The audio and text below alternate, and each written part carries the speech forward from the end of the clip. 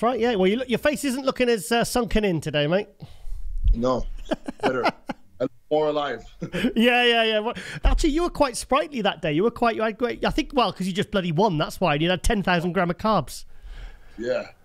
No, I felt good. That show, I felt pretty good. Yeah. Because it was like a surprise.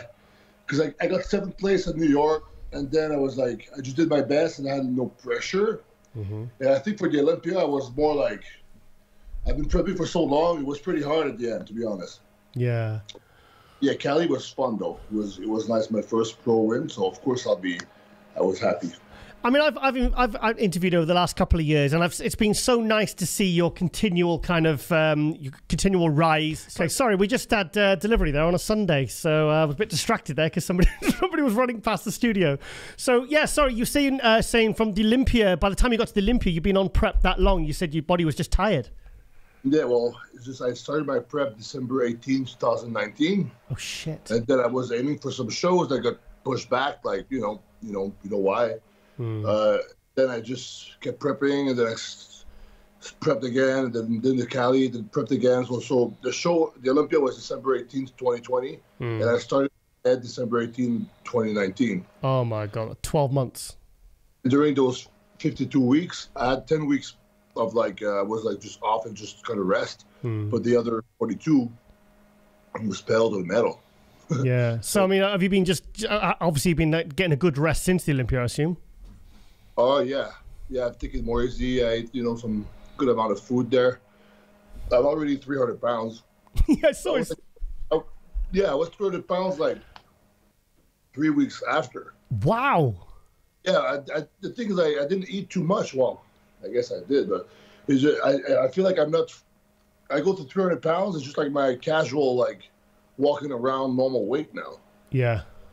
Yeah, it's just like I don't try to be there, because the first time I went to 300 pounds, I remember I was eating so much trying to get there. But now I'm like pulling back on the food, and I'm still 300 pounds. Good. And I'm starting in 3 to 4 weeks. So my starting point will be 300 pounds. Wow. So what did you weigh at the Olympia then? 270. 270? Because the thing is, you're like 6'1", aren't you? I'm 6 foot. You're 6 foot tall. Shit, that's quite heavy, mate. That's big. Yeah, well, the thing is, only Rami was heavier than me. Only Rami? Yeah. The thing is, because my weak points are here, right here in the back. My weak points in the arms and stuff, my upper body is I don't look like, and a lot of the guys who are shorter, they're so big here. They have like a plate of armor, I call it, and this is where I lack the most. So yeah, when I would do some poses, I would show a lot of my weakness like that. Oh, this guy needs to fill up his frame pretty much. So I'm probably gonna need to be like 280 pounds. Yeah. Okay, and it has to be like all in these places, right? Especially the chest, because if you look at Akeem's chest, I was backstage, I was looking at him. His chest is like this thick. Two watermelons.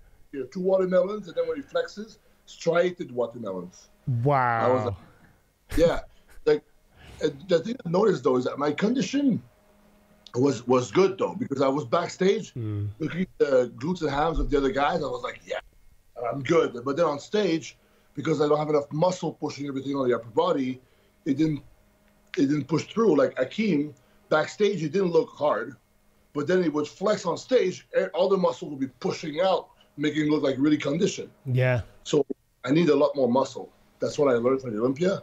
It's like, okay, well, I gotta stop trying to be just like just the shredded try to be aesthetic guy, because that's not what's winning shows. They want big. No.